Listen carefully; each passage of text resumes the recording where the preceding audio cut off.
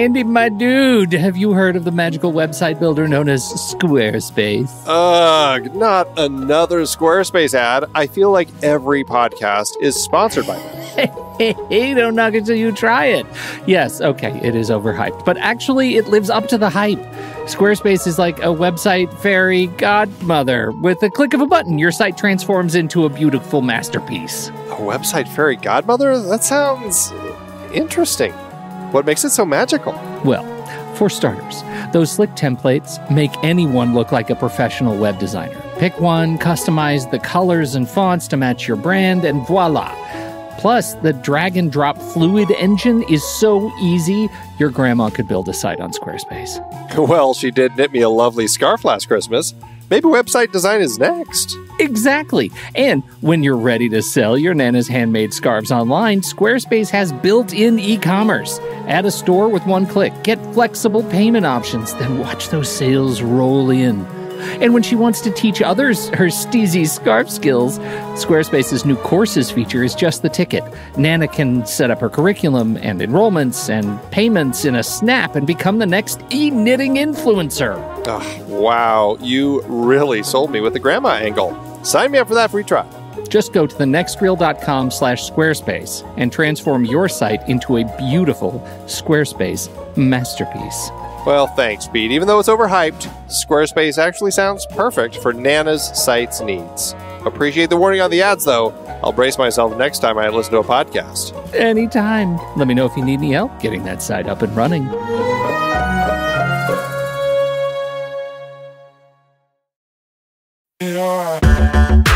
Andy, can you believe we've almost hit 700 episodes of The Next Reel?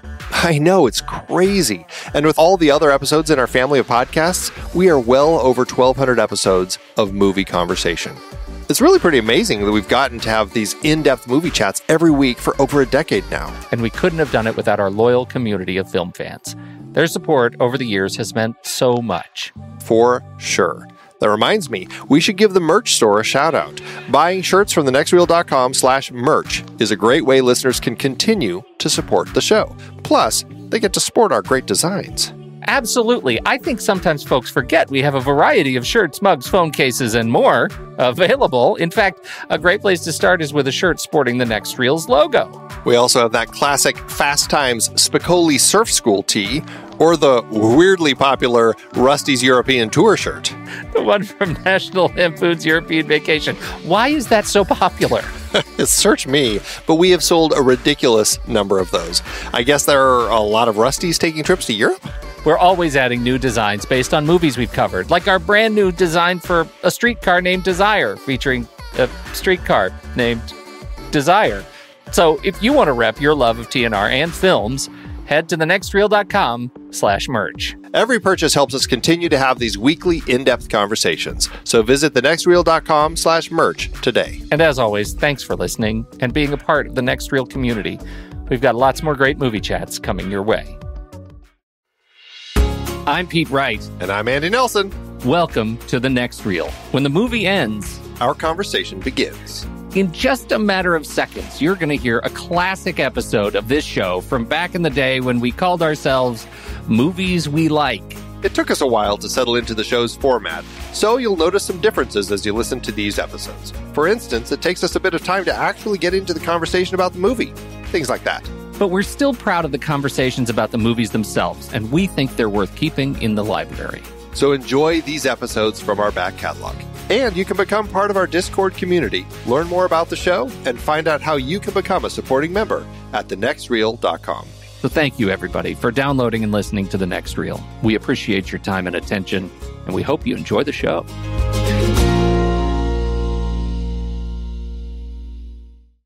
How are you? Yo, cowboy.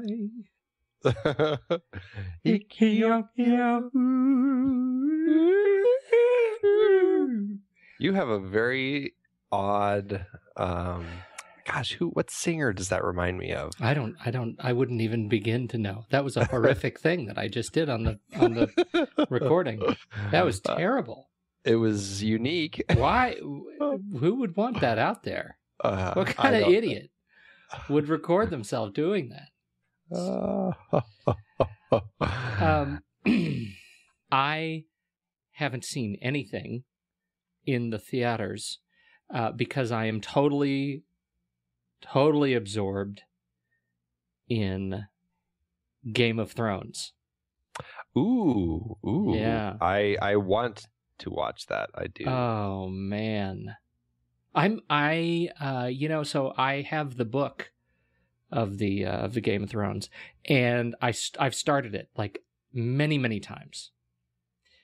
But I haven't been able to really get into it. There are so many characters that it was really impossible to get into. And so now I have, finally, after way too long, it came out on iTunes, and I sprung for it. I bought the season. It's finally out HBO finally released their cold, dead hands, their icy grip. Are you comparing HBO to Charlton Heston? You know what makes me so mad? It's been floating around for a while, this oatmeal cartoon, right? Comic. Have you seen the oatmeal comic with the guy with the devil on his shoulder and the angel on his other shoulder? I have no idea what you're talking about. It's really brilliant, and I think it is loosely related to what we're talking about. It's a comic that really captures my problem with what is going on in the world today, and it specifically relates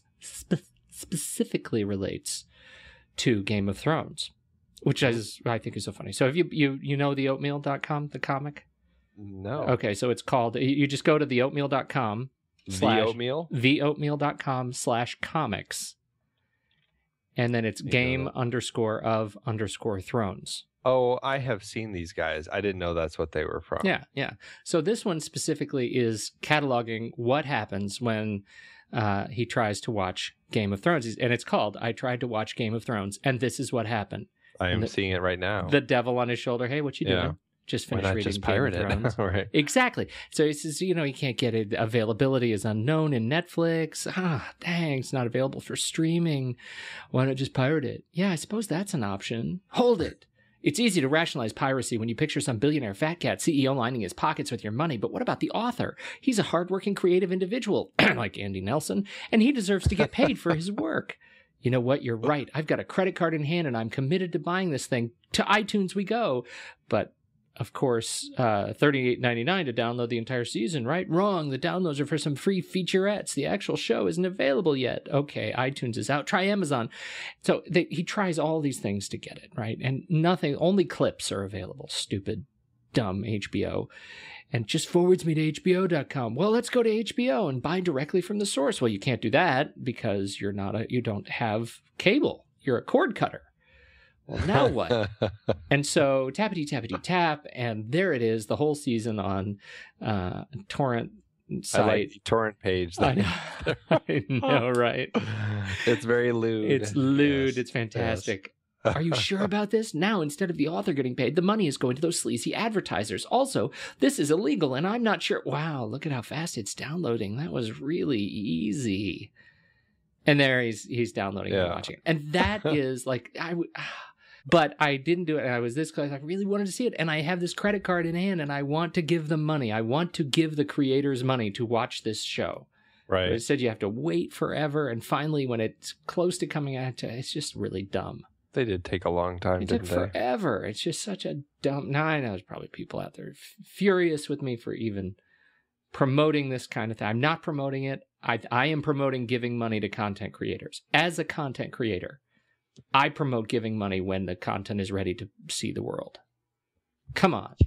Hear. So you haven't gotten into it. Let me tell you, it's fantastic. It's fantastic. And so back to my story, I'm reading the book, too, at the same time. It's like I practically have the book open while I'm watching the show. It's terrible. I'm addicted to it. I'm addicted to it. I can imagine getting very addicted to it myself. It seems like exactly the sort of thing that I would enjoy. Mm-hmm. And I haven't yet because it just seems so daunting to take it all on. But it ends up it seems epic, but it's really it is epic. But it's only 10 episodes for season 1. So I mean, you can get through that in a day. Yeah, that's true. If I had a day to do that in. Take a day, put it on the calendar a couple of weeks out, take a day, tell everybody to leave you alone, watch the whole thing. Yes. You should do that.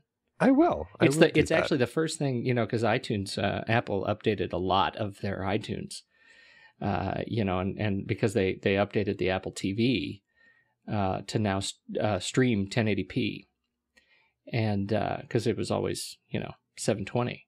I believe it was always 720. I don't have that fancy version of the Apple TV, but so I usually just anything I get from iTunes, I get standard def. But I have this big fancy monitor here in my office that is HD. It's 1080, and so this is the first season that I splurged and I bought in 1080. Wow. It's so good. It's like you can see I'm looking very forward to that one. I won't deny it. I really do want to see it. So good. We're not going to talk about that today though anymore. We're done with that. We have another fantastic movie. I don't even know how to have a coherent conversation about this movie. Let's have an incoherent conversation. Oh my gosh. Do you know what I mean? Like I found myself trying to talk to my wife about it over dinner tonight, and like every single sentence, ends with a ridiculous quote. Like I can't describe what happens because I'm too busy quoting the movie. Mm-hmm. It's an easy one for that. Oh man. It is. It really is. So what are we doing? Tell us about the movie. Tonight, we are going to be talking about Joe versus the Volcano. John Patrick Shanley's film from 1990 that I think most people would probably agree did not fare very well and was pretty divisive as far as people's opinions of it. Yeah. There seems to be a sort of vibe about this movie where you either get it or you don't. Yeah. And unfortunately, there were a lot more people who didn't. Yeah, a lot of people. And, it's unfortunate because it's such a great movie that I think has stood the test of time. I mean, sure, it has its issues, some things that it tried to do that didn't work, but for the most part, it's such an amazing story. I have a line here that I wrote down. Somebody, and I unfortunately can't recall who said this, but somebody, I'll claim, said it's an existential comedy with adventure and romance. And I think that's I think that the existential part is that's the problem. Right. What makes it tricky for people, and the fact that it also is designed as a fairy tale. Yeah, it's this myth about taking risks in your life. That I think what happened is too many people went in, and I will say I think a big part of the problem was the marketing. When this film came out, it was designed as kind of a Tom Hanks comedy. This was around the time he was doing The Burbs, Turner and Hooch. Yeah, those films. And it ended up being, love, but it was his first movie with Meg Ryan, right? First of many. First of three, right? That were all the same. Except for this one. Except for this one. So watch this one. You were going to say something else. You said too many people went in and then you got off on something else. But I want to hear the end of that sentence. Well, too many people went in expecting it to be another just kind of a silly Tom Hanks comedy with fun and, money pit laughs and just all the goofball humor that was going on. And I think it had some of that, but because this film dug deeper and it really looked it was designed in a way, like I said, a fairy tale, where we see a story where things happen that are completely, things that can't really happen in the world. Like the whole idea of the volcano island at the end. The human sacrifice doesn't end up in the volcano, so the volcano sinks the whole island, and that's the end of that society. It wipes a whole culture off the planet. I mean, other than Al Gore and the rising ocean levels, there's no one else who can do that except in a fairy tale. And so that's what That's what happens in this. And I think what happened at the end of this film, people saw that and were instantly like, oh, this is so over the top and ridiculous. I completely can't get into this because it's just nonsense, without realizing what the story was actually doing. So there's my long-winded explanation. I like that long-winded explanation. Before we get too far into, talking about the film itself, let's talk a little bit about John Patrick Shanley. Because I find this movie interesting in the collection of movie that he has written. He hasn't directed very many movies. No, very few. Very few. I think 2, right? Am I right on that? Well, he directed Doubt. this and Doubt. Yeah, I think that was it. Doubt and this, right? How does this movie fit with the catalog of Shanley films? So you sort of have to. This surprised me when I started looking at this. Right, his first film that he wrote was Moonstruck. Yeah, which was terrific. Well, it was terrific, and he won the Academy Award for Best Screenplay. For Best Screenplay, right. Directed by Norman Jewison. Yeah, fantastic movie, which we should talk about on this show. We should. And then he goes on and writes Five Corners. Uh-huh. Not as memorable to me. But it's a good film. But it was Tim Robbins, Jodie Foster, John Turturro, always fantastic John Turturro, but that it just doesn't stand out to me. What stands out to me is the next one, which was January Man, which I believe was this was a follow-on to A Fish Called Wanda. Wasn't this after Fish Called Wanda for Kevin Kline? Yeah, it was the following year, and didn't. I don't remember this one working very well either. It was terrible. Yeah. It was a terrible. I mean, film. it was. I don't know how much it cost to make, but it made like $4 million. Like it was not. I think it was a comedy thriller that didn't have any thrill. It was neither thrilling nor funny. And as I recall, there was not a lot of logic to it. I think the design was like, maybe he was going for more of a character study of these people or something, but yeah. I don't know. It's interesting because you don't put Harvey Keitel as the police commissioner in anything that's supposed to be funny. That's that just doesn't work. And so that one didn't work. And then we have Joe versus the Volcano. Yeah.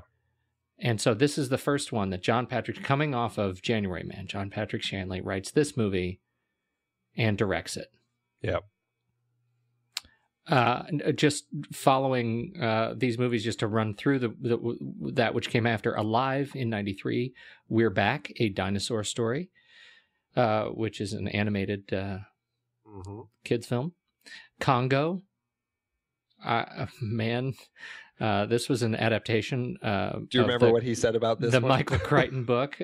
Please tell. He said this was actually at a panel that he was speaking at that you and I were sitting at. Yeah. And somebody asked, well, can you tell us why you chose to adapt Congo? And he said, well, have you ever heard of doing something just for the money? And I was like, that's pretty awesome. Because that one really, really doesn't fit. If you look at the catalog, it really doesn't fit. No. And then let's see, Live from Baghdad, Michael Keaton, and the fantastic Helena Bonham Carter. Oh yeah. That one was another one that was it was made for TV. It was an HBO special feature. Waltz of the Tulips, I have not seen. I don't know anything about that one. No, nor do I. And then Doubt, which was this was a big one because it was a Pulitzer Prize winning play. Yeah, from 2004. From 2004, sure. And this one ended up I would call this a hit in its vein. It made money. It had some fantastic well, performances. Oh yeah, it was. I think it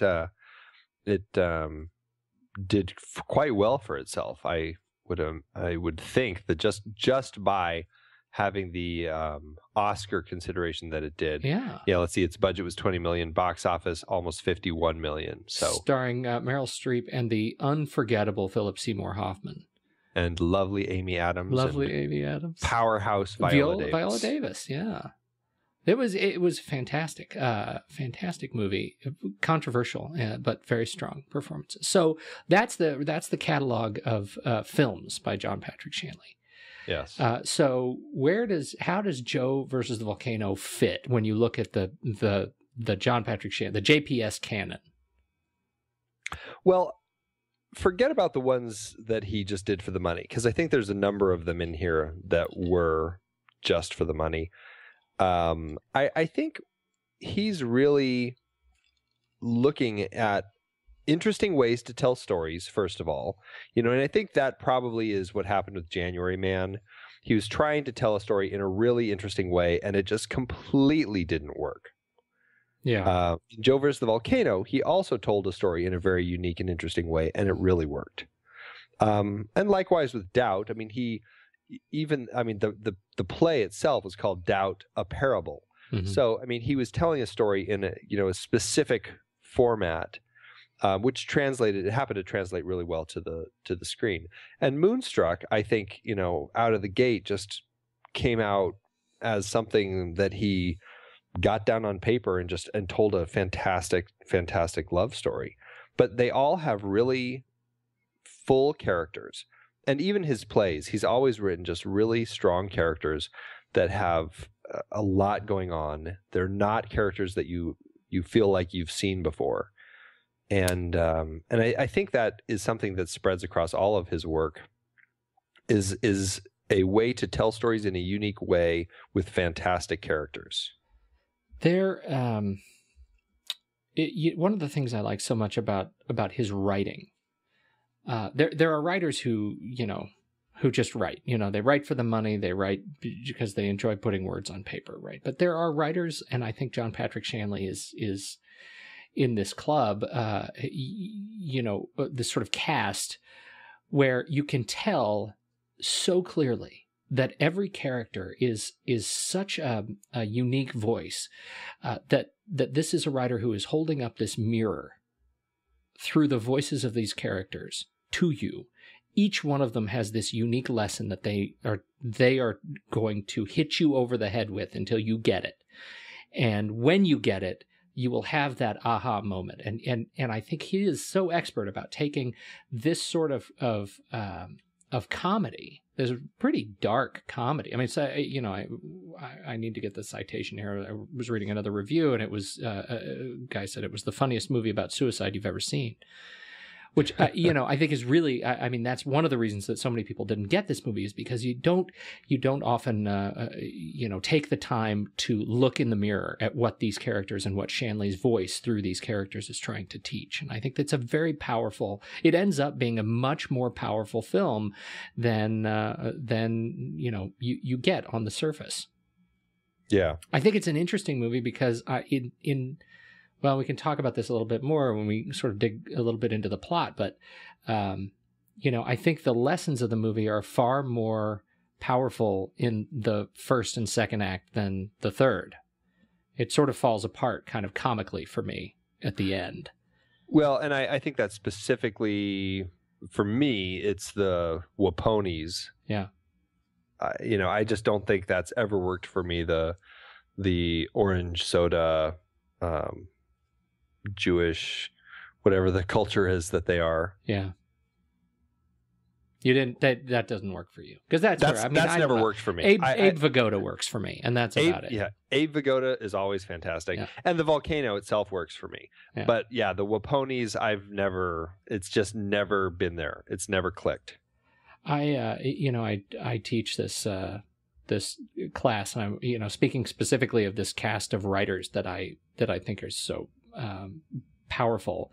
I count Arthur Miller in that category, and there is a quote from Arthur Miller that I think is so powerful and really gets to, why writers write when they are writing in this voice. And he was asked why he wrote Death of a Salesman, which is really the saddest movie about suicide that you've ever seen, or play, I should say. So he was asked, what were your motivations behind, writing this play? And he says, there was a smell in the air of a new American empire in the making, and I wanted to set before the new captains and the so smugly confident kings the corpse of a believer. That was from the Harold Bloom book on Willy Loman. That's awesome. The corpse of a believer. It is such a powerful statement, and who am I to say that John Patrick Shanley had any sort of such grandiose ideas? But that is, when you look at what these characters go through and the individual sort of path that they're on, you get the feeling that they're all on a journey of the same import in his head. Yeah, they definitely are. It's a real unique journey of, somebody who's lost, right? Mm-hmm. It's somebody who just doesn't connect with themselves anymore. In a strange way, it kind of fits along with Fight Club in that way. Yeah. Somebody who's stuck in a rut and can't get out. Right. This guy, Joe Banks, he is lonely. He's depressed. He used to be a firefighter. He used to go, fight danger, and then he got scared, and he ended up working at this awful, awful place. It's horrendous. He works at American Panoscope, home of the rectal probe. A factory at which they actually count the number of satisfied customers. That's right. Home of the rectal probe, 12,000 satisfied customers. Yeah. 712,765 satisfied customers. Yes. You get a nice close-up as the number rolls over. I love it. It is brilliant. It's filled with awful fluorescent lighting. It's gray. It's just dirty. What's so interesting? It even starts before that, right?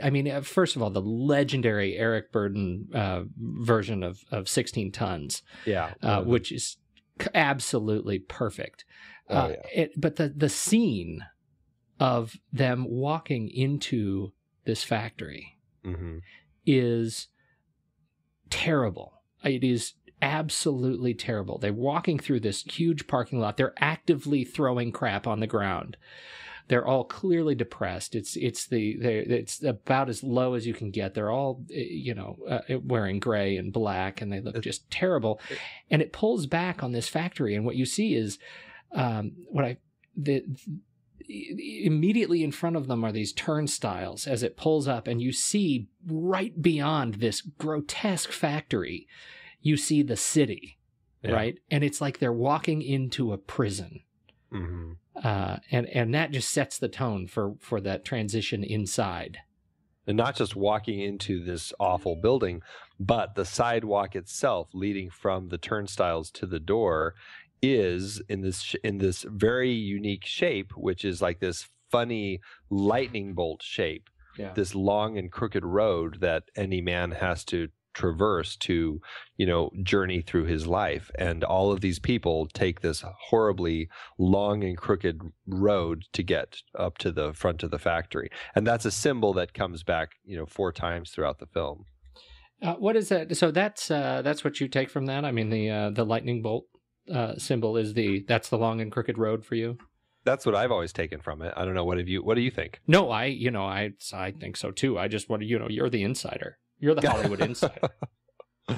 That's what I've always taken from it. It's the long and crooked road. And I think at one point it even says the long and crooked road, which is probably why I connect with that. It's been a long and crooked road to get to what's he say? It's toward the end of the film. It's been funny coming here to meet you or something like that. Yeah. You looking at the script? I am trying to find the page. It's a very different ending the film had than the original ending. Yeah. Yeah, well, what was should we talk about the ending already?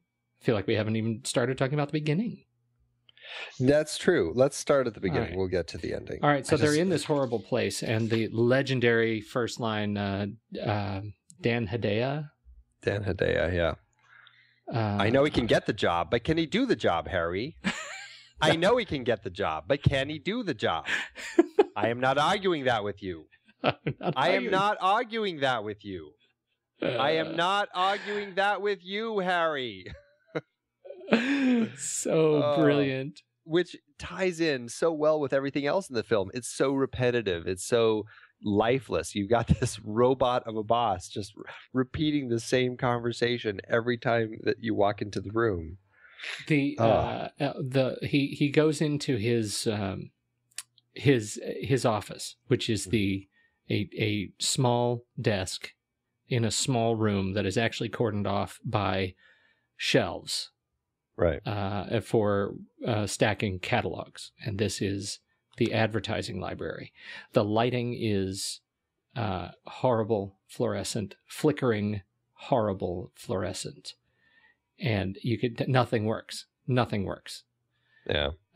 You can tell it's the office of the dead. The coffee is cold. The creamer sits on it like little creamer island chunks floating. Yeah. It's just awful. Yeah. It is really a place of the dead. It is a place of the dead. And his first interaction, I think, with a person is with Meg Ryan Prime. Yes. This is as Dee Dee. Dee Dee. And she has, this is that great interaction that sort of sets up the whole relationship of him with his health, and him with women, and him with his boss. He says, "Good morning, Dee Dee." She says, "Hi, Joe. What's with the shoe?" "I'm losing my soul."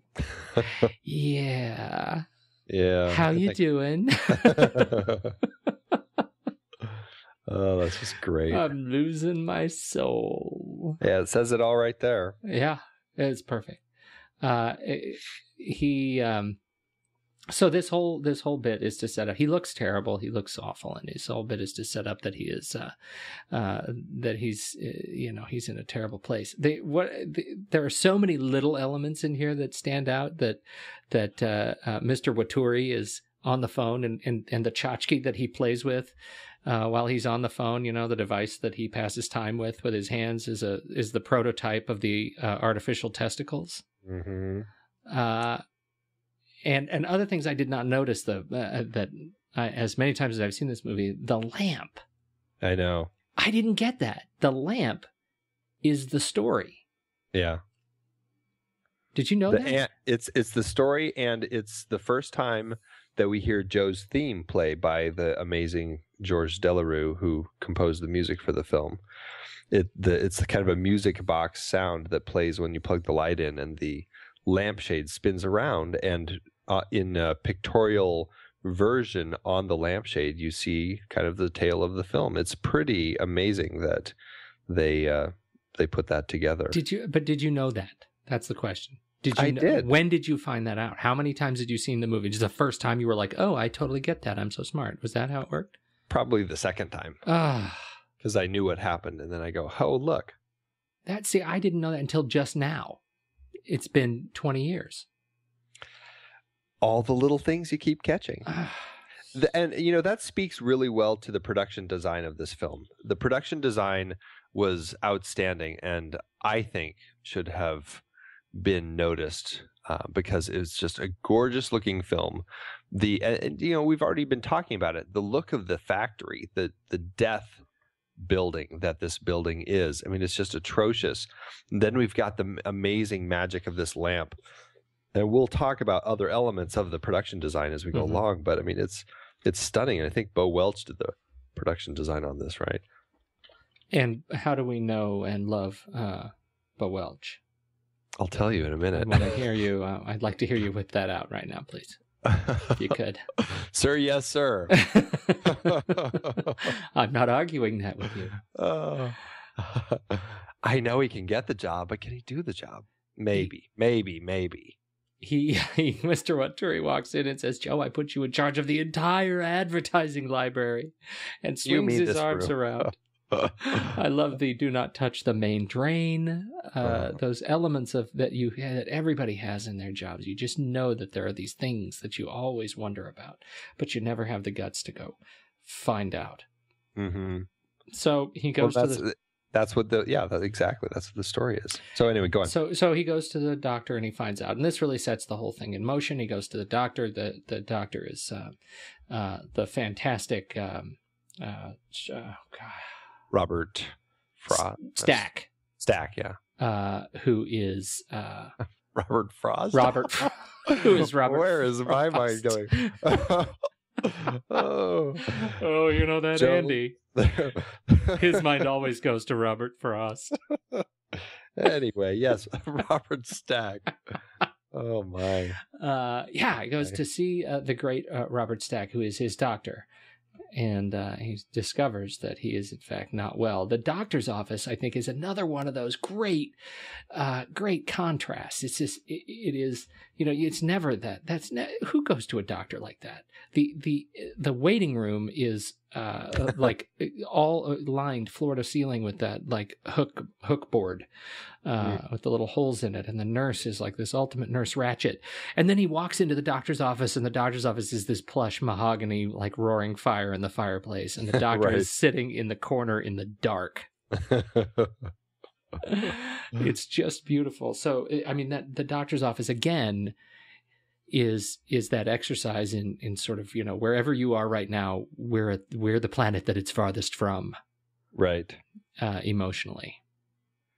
It's and again, it speaks highly of the production design from the masterful Bo Welch. And how do we know Bo Welch, Andy?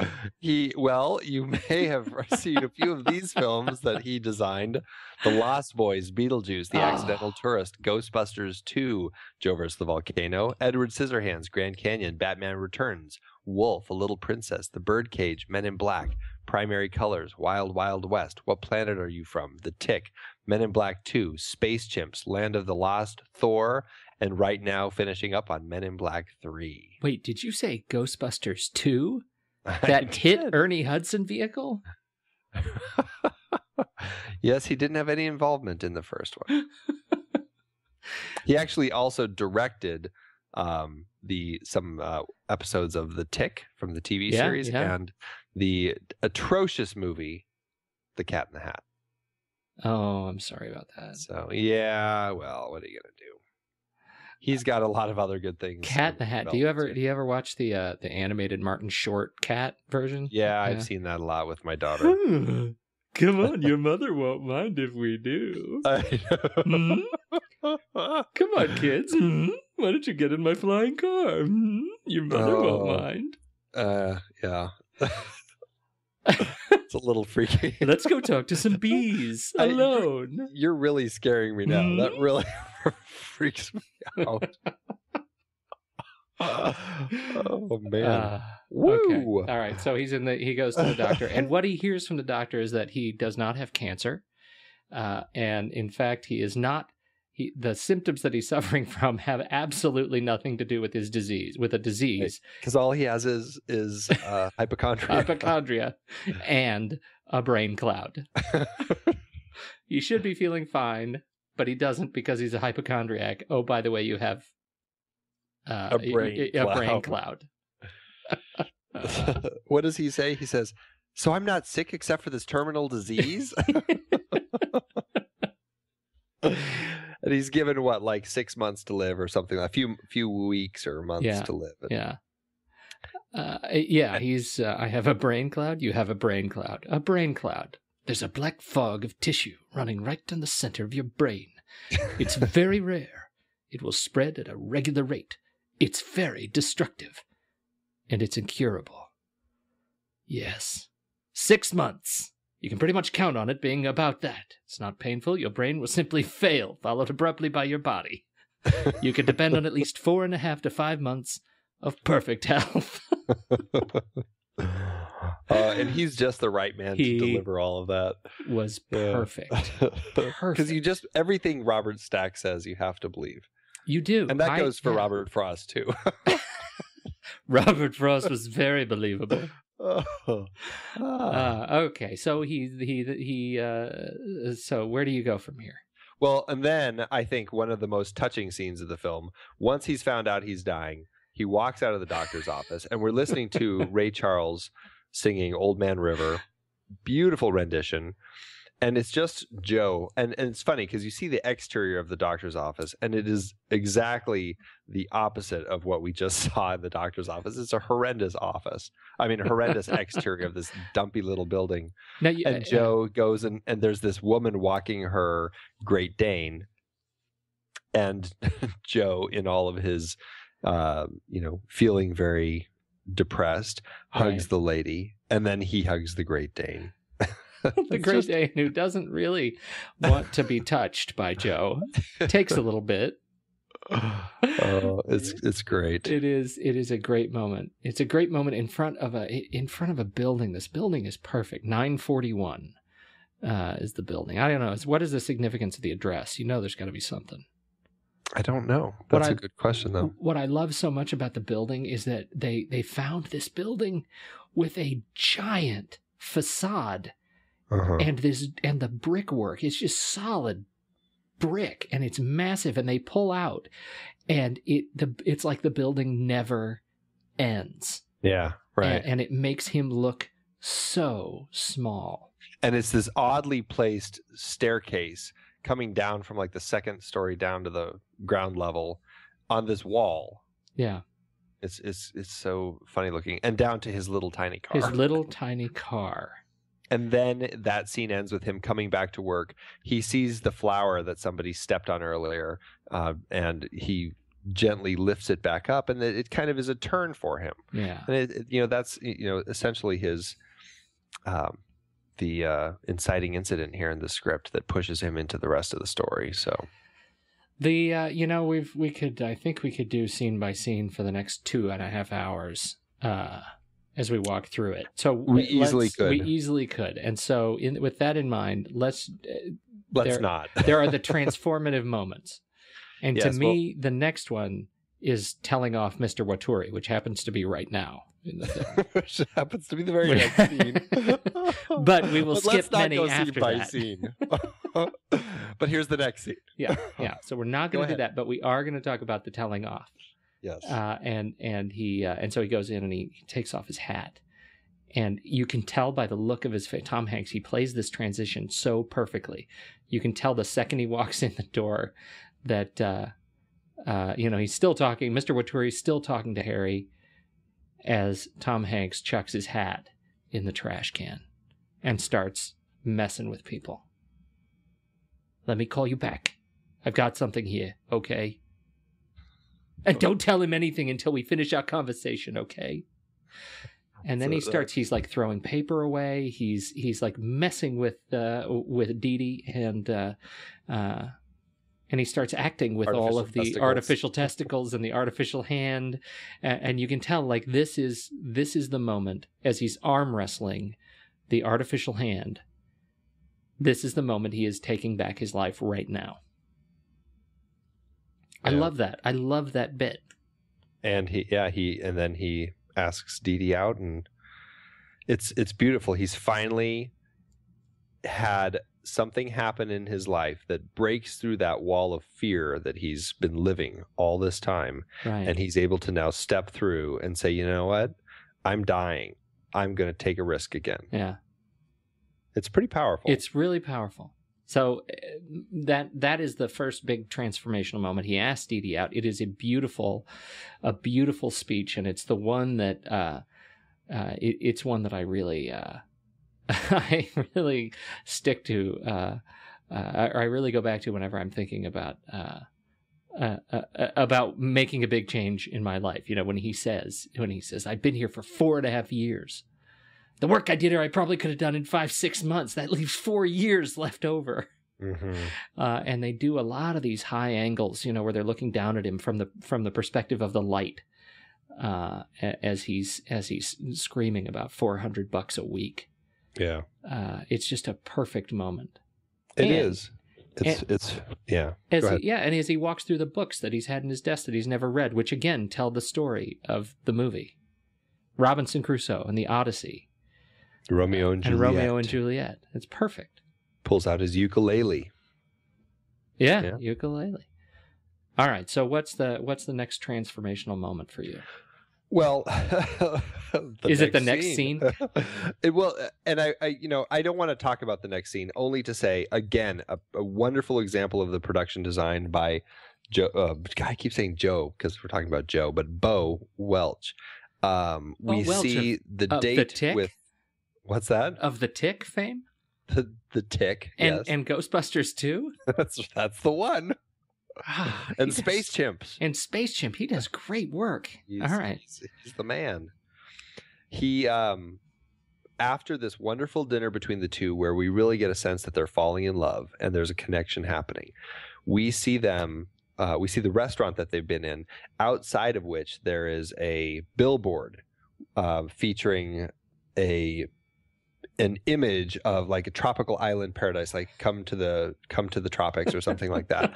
So we've got that. We've got the sailor standing under the street light. So it's got that iconic image of, that travel and adventure with the seas.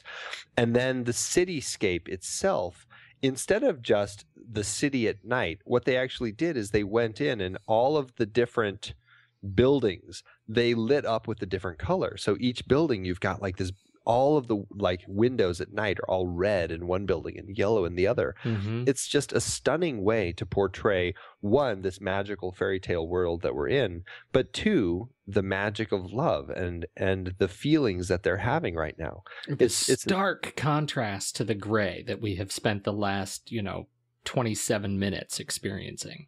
Exactly. So that's all I wanted to say about that. But it just goes to speak toward the amazing thought that was put into the design of the look and feel of this film. It's funny though, as we're looking at it, is there any, so what do you say to the person who says, oh, it's really, they're trying to hit us over the head. It's way too obvious. It's a fairy tale right from the start of this film. It says, once upon a time, there was a guy named Joe. They're telling us right at the start, expect, fairy tales. They tell us a kind of a simple story. It's a parable. They tell us a simple story to get across more important messages. So it's things that we've seen before because they're easy to identify with. They're easy to connect to. And because of that, we're able to get a deeper message about the importance of doing something with your life out of the film. Well, that was really well said. That was really good. You must be an insider, Hollywood insider. Okay, so I love the fact that Meg Ryan Prime gets actually freaked out and is spooked off. That there's something about that I haven't been able to put my finger on, right? But there is something about her wigging out and leaving the apartment right after they're supposed to, they start kind of hooking up. And he says, I have a brain cloud and I'm going to die in 6 months. And she says, I can't do it. I got to go. And she leaves. Yeah. And yet he gets another chance. Yeah. With Meg Ryan again. Mm-hmm. And this next Meg Ryan is weird too. The next Meg Ryan is, a flibbertigibbet. I'm a flibbertigibbet. She's Angelica Graynamore. I'm a flibbertigibbet. Yeah. She's perfect. She is, and Meg Ryan. I mean, she is great in this movie. She is, and Meg Ryan's not done anything good in a long time, but I think people, and maybe Meg herself, I don't know, but it just really feels like she's not found the right roles to play anymore, or she's not looking, or they're not offering them. I don't know, but she's just not in the right things. And she did so well in like the romantic comedy genre. I mean, When Harry Met Sally, Joe versus the Volcano, Sleepless in Seattle, she really knew how to make those films. Well, what's so funny about these, this movie is that we see two very different sides of Meg Ryan as an actress. We get to see her as a character actress. Yeah. And we get to see her as the romantic, lead to this relationship. Yeah, I mean, that's a great point. I'm glad you said that, because you're right. We're really seeing those two ways of her playing these roles. She has enormous comic range and a really sensitive, sort of approachable side that makes you just have a total crush on her. Mm-hmm. And that's, I don't know. I think, who knows why she's not getting those roles anymore. But what she's doing now is not, it's no Joe. No, I miss these days of Meg Ryan. Yeah, I do. I really do too. Okay, so she meets she meets the great Mr. Graynamore. He meets he meets the great Mr. Graynamore. Lloyd Bridges. Lloyd Bridges. What a talent, man! What a Looks talent. like I picked the wrong day to stop sniffing glue. Oh.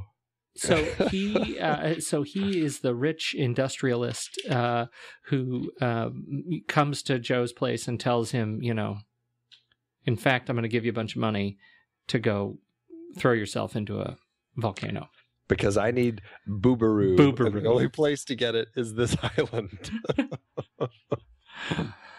It's that in itself is awesome. So and this so begins the hero's journey. I want to take just a quick side note. So the bubaru is on par with, apparently in the engineering world, unobtainium, which is what they are seeking in Avatar. Yeah. It's another word for that, something that's unobtainable, that these people are trying to get, any extremely rare, costly, or impossible material. And so bubaru is in the same world as unobtainium. I thought that was a very interesting little side note. All right. Now, because I thought it was just a made up word. Well, first of all, that they didn't actually use bubaru in Avatar is really depressing. James Cameron missed the boat on that one. Can you see that? Can you just see what's his name? The little scrawny engineering guy sending them army down into as if it wasn't bad enough they were getting. I need you to go get the bubaru. You got to go get the I don't care about these tribes people. Wipe them out. I need my bubaru. Oh, that would have been so good. I wonder if they're actually Prometheus. That's it. They're actually looking for bubaru. That's, I can't wait. Right. Okay. So, yes, Lloyd Bridges. Lloyd Bridges is fantastic as he ignites the hero's journey here. And Joe begins his journey. And so summarize the journey. Well, very quickly. Yeah. He goes through two versions of Meg Ryan. Meg Ryan squared and Meg Ryan tripled. Not tripled. Cubed. I don't know. Cubed, thank you. Although it doesn't even make sense, but yes. Alpha, so Angelica, Beta, who is and Delta. Graynamore's first daughter, and then we meet Patricia, his second daughter, and he goes on a boat with Patricia Graynamore, who is going to take him to the island of Waponi Woo, where he will jump into the volcano, because these islanders believe that the volcano needs a sacrifice, and if Graynamore can get this guy to jump in the volcano, they'll give him all the bubaru he needs to make his superconductors. So that's the journey. That is the journey. Quickly. And this is where, and so the whole, there are a couple of highlight elements. The sort of the people that he meets along the way, right? His guides, take the most interesting form. First, the driver, played by the wonderful Ozzie Davis, is the most unassuming fashionista, and he shows Joe how to dress. Right. Clothes make the man, Mr. Banks. I believe that.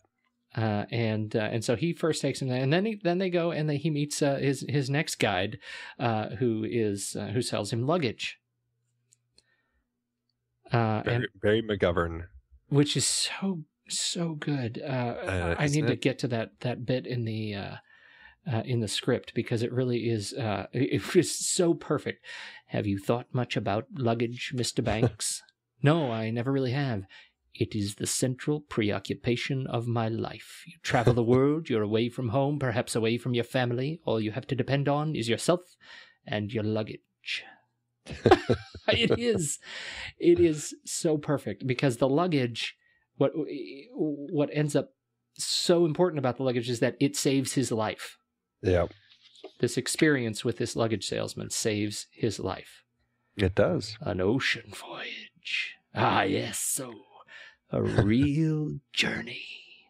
He is great. He is so great, and it's such a small role, and yet it ends up providing kind of an anchor to this pivotal piece of the film.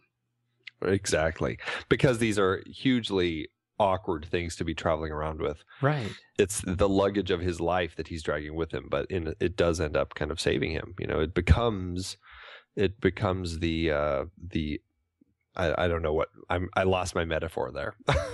It becomes something.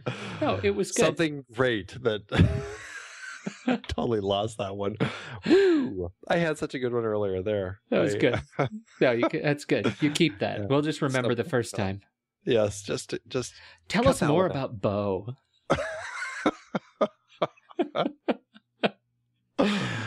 Okay, so he stays at the Pier Hotel, and he's dropped off. Ozzy drops him off, and then we get to meet.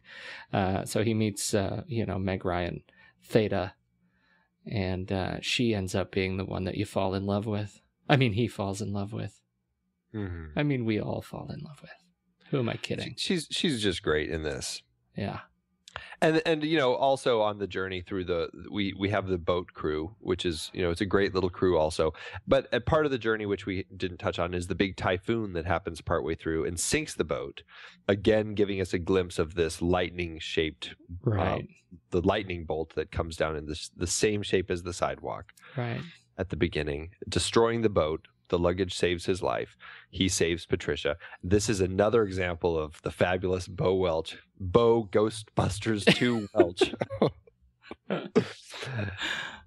And I think this is one of the most amazing things that I still think I've seen in film.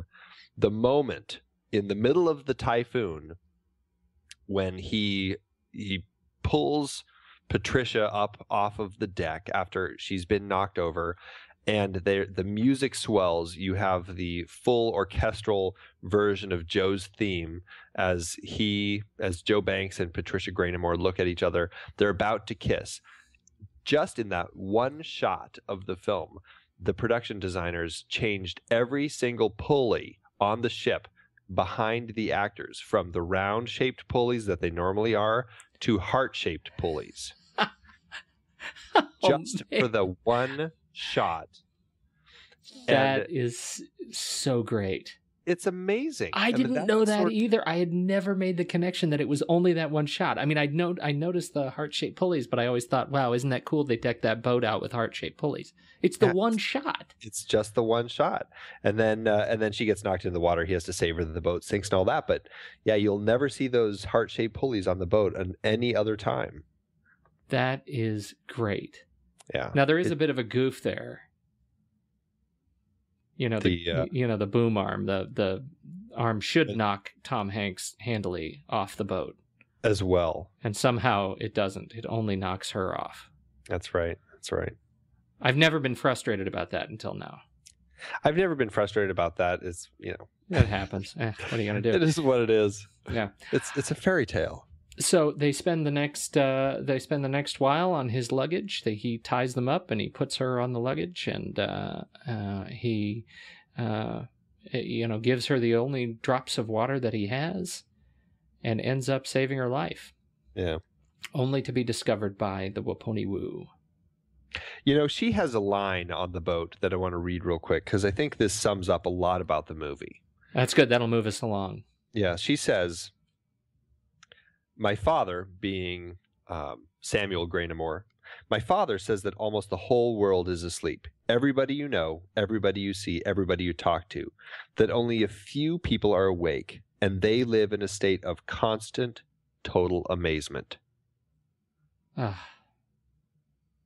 That's and I really think nice. that we're looking at a film about about that very person. Joe is that person we're talking about, the person who's asleep, who is now trying to wake up. Yeah. And then he dances to Come and Go With Me. But I sort of feel like that's the kind of the bookend to her line is, you see him, he's learning to open up through this journey, and then he is alone, he's in the middle of the ocean, and he's dancing like a madman to Come and Go With Me. And you can just see by the movements in his body, this is the very first time he's let himself do something like that. Yeah, he's finally alive. Yeah. And then his moment with God, or a higher power, whatever you want to call it, at night when the moon comes up. And this, talking earlier, or going back to our conversation about John Patrick Shanley, this and Moonstruck really tie in with the power of the moon and, kind of that feeling that it brings. He has that prayer that he gives to the moon. I mean, it's this enormous moon. I mean, it's the biggest moon I've ever seen ever. It rises. And it's the most stunning moonrise I've ever seen portrayed. We see this gorgeous moonrise. He falls to his knees. He prays to the moon. And then he ends with, I forgot how big. And then he collapses into unconsciousness. The enormity of life that and the power that you can get from your own life, that it's easy to forget is there if you just kind of fall into this rut of working with rectal probes. Man, how many times do you hear that in a day? Oh, man. Awesome. So he goes off to the island, and now he's confronted. He is going to jump into the volcano, right? Yeah. So this is a man who's going to take those steps. He's not going to sit by idly anymore in his life. He's going to be that person who has his eyes open. He's awake, and he is going to jump. And Patricia decides, she's made a lot of bad decisions in her life as well. She's been living under her father's thumb, and she's finally going to step out. She's in love with Joe, and she is convinced now. She believes that their love is so strong that she's going to jump with him. And then here's another great line. When they're about to jump, she says, Joe, nobody knows anything. We'll take this leap and we'll see. We'll jump and we'll see. Yeah. Yeah. That's the fairy tale. Well, yeah. Talk about, you could say that about any relationship. Yeah. Right? I mean, that's exactly what that line is. It's just taking a leap of faith. I'm sorry. I've got the movie playing, and I haven't gotten to that point. You're being all talking about the serious awesome part, and I'm watching them get bathed. That is one of the best sequences, as she is getting this full on manicure pedicure, and he is getting fruit like just shoved in his face and getting beaten with fish, and has an octopus stuck to his face, and it's just awful. All right, I'm moving on now. What were you saying? That's just a great bit. Though. It's a great bit. Okay, so you take a leap and you see. Yeah, and so this is, a metaphor for taking the leap into any of the unknowns in our life, right? And it's what a lot of people are afraid to do, and why a lot of people end up stuck in a place they don't want to be, because they are too afraid to take that leap. And so they take the leap, and then this is, I realize, we're sort of deep in the third act. They're kissing, the volcano's getting angry, and then they take the leap. Yes. And I just don't. You don't like that? Is it the part that you don't like when the volcano spits them out? I think that's it. I think that makes me feel dirty to even say it. That's okay. No, it's not okay, because this, this is why I'm so torn. How do you write your way out of this as a fairy tale if you don't have the volcano spit them out? Well, here's my question. Is it that you don't like the fact that the volcano spits them out, or you don't like the way that it looks on film? I think that's probably the latter. Because I don't think it was captured very well. I think it's a little silly. Looking at it now, it feels a little dated. But okay, I'm watching them jump right now. Okay, the steam comes up, and they're very clearly, it's just really not good. It's a little dated. I actually almost prefer the wide shot where you just see the stream. You see the little stream, single the smoke stream, like spitting them out. I like that. That is actually funnier. That's actually funnier. And then the volcano sinks, and they both live. Yep, they both live, ending the fairy tale. And this is where that line comes in that I was trying to remember earlier, which I did find in the script, where after he's they've kind of fallen, they're both alive, they're on his trunks, and everything's wonderful. And she says, actually it comes right after the "we'll jump and we'll see, that's life." And then he says, actually I take it back, this jump backward, this is right before they jump into the volcano. Mm-hmm. He says, "I saw the moon when we were out there on the ocean, shining down on everything. I'd been miserable for so long, years of my life wasted, afraid. I've been a long time coming here to meet you, a long time on a crooked road." That's it. So that's the line. Good stuff. Okay, so this is they look at each other, they jump in a slow-mo stylized leap. Right after they jump in, the platform slides into the volcano, which looks like a face. The face grimaces. We hear a gastronomic groan. Then the volcano spits out Joe and Patricia, who are holding hands. Rocketing against a background of fire and explosions, come rocketing right at us and by the camera. Yeah. Well, it didn't quite play out like that. No. Man, in the other they should remake this in 3D. They could come right into our eyes. Yeah, that might be a little much. Okay, so what were you going to say? Oh, I was going to mention the other version of the script and how it's a little different. And I think actually this version is much better. The other ending, I think, was it just felt a little sloppier because as they come back up and they're trying to figure out how they're going to make it back to shore, being out in the middle of the ocean with no island or boat around them anymore, they come across another boat that happens to be there, and it's her father's boat with her father and the doctor on it. And it's this little battle that ensues or whatever, where they kind of take over the boat and get these guys and realize the scheme that they had hatched to, and it was involved with Joe and the doctor in order to make this whole thing happen. Right. It was just kind of an unnecessary ending. Right. Too much. It was that, believe it or not, that would have been heavy-handed. Yeah. Well, this is one of those interesting kind of moments where the final scene, they really, it is just this this little conversation where he almost starts to slip, but because she reminds him that he is actually free, that even though they're stuck on the ocean, they took a chance and they lived, and now they have the rest of their lives, however long that is. Yeah. That's beautiful. It's beautiful. Yep. It is. There's a lot to learn from this movie.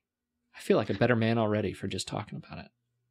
I can watch this movie time and time again. It's just such a beautiful film, and it has its problems. We've acknowledged that, but on the whole, it's just such a wonderfully told story about taking risks in life and doing something, and just always loved it. So what are you going to do tomorrow that really, says that proves you've learned something? You going to go run with some bulls? I am. I'm going to go chase down a tumbleweed, and you should chase down a tumbleweed. Great. So this movie actually didn't do very well in the box office, but it is, you would say, a cult hit. Yeah, I mean, it actually is a loss in the box office. 45 million was the budget. Box office was 39 million. So yeah, that's didn't do very well. Yeah. But it definitely has grown to have a cult following, and a lot of film critics who didn't like it, I think, now have looked at it again and have come around. And I shouldn't say a lot, but there are film critics out there who've come around and now say, you know what, I see more in this than I did see before. And I think that's important. You know, the Roger actually liked it in the beginning. Yeah, and actually, let me read his opening line of his review, because I think it speaks very highly of the film. Gradually, during the opening scenes of Joe versus the Volcano, my heart began to quicken until finally I realized a wondrous thing. I had not seen this movie before. Most movies I have seen before, most movies you have seen before. Most movies are constructed out of bits and pieces of other movies, like little engines built from cinematic erector sets, but not Joe versus the Volcano. It is not an entirely successful movie, but it is new and fresh and not shy of taking chances. And the dialogue in it is actually worth listening to because it is written with wit and romance. That's really nice of Roger to write. Well, I think he's right. You know, there aren't a lot of unique movies. That is very true, and that's a really astute kind of observation. It is a movie that even today, 2 decades later, feels like a wholly original movie. Even with as much as it borrows from, you know, so many of the sort of fairy tale gestalt. I mean, it still feels like an original film. Right, it does. Good talk, Andy. Yes, good talk about a great, great film. And I hope our listeners, all 5 of them, or however many we have, I hope they all go out and watch this. I hope they are able to appreciate it for something other than if they had seen it before and didn't like it, something they can find something in it now, or if they've never seen it, hopefully they can just see it for what it is. And if you don't have anything nice to say, don't say anything at all. Yes, listen to your mother. Here at The Next Reel, we've been passionately discussing movies week after week since 2011. That's a lot of movies and a lot of conversation. Sure is, Pete, and to be honest, it's a lot of work too, but it's work that we love. If you have been enjoying our show, we'd like to remind you that there are ways to support us even if you're not able to become a member just yet. You might have heard us talk about our new watch page where we've listed every movie that we've talked about paired with Amazon or Apple links to rent or buy the movie. Now we'd like to introduce you to our originals page. Let's take a trip down memory lane, Andy. Do you remember what the first film we discussed on The Next Reel was that was an adaptation? Well, let's see. It wasn't obviously our Indiana Jones series because those were all original. Then we did Charlie Kaufman. Of course, it was adaptation from Susan Orlean's Orchid Thief. Exactly. We have covered quite a few adaptations over the years, and now we're providing a way for our listeners to delve into the original source material. That's right. Just head over to thenextreel.com/originals, and you can see the list of all the adaptations that we have discussed.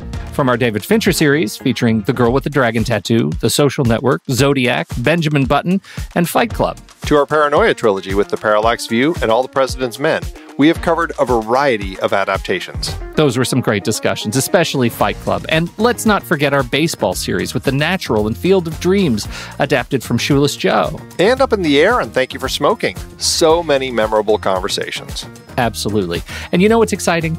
Each purchase you make through our links doesn't cost you any extra, but a percentage goes to support The Next Reel and our family of shows. You can support us while diving deeper into these fantastic stories, whether it's the paper, audiobook, or Kindle version. We've also included plays and movies. If they were the source, we've put it on there. So what are you waiting for? Head to thenextreel.com/originals, support The Next Reel, and get your next great read today. I'm off to reread Fight Club. Now, where did I put my Kindle?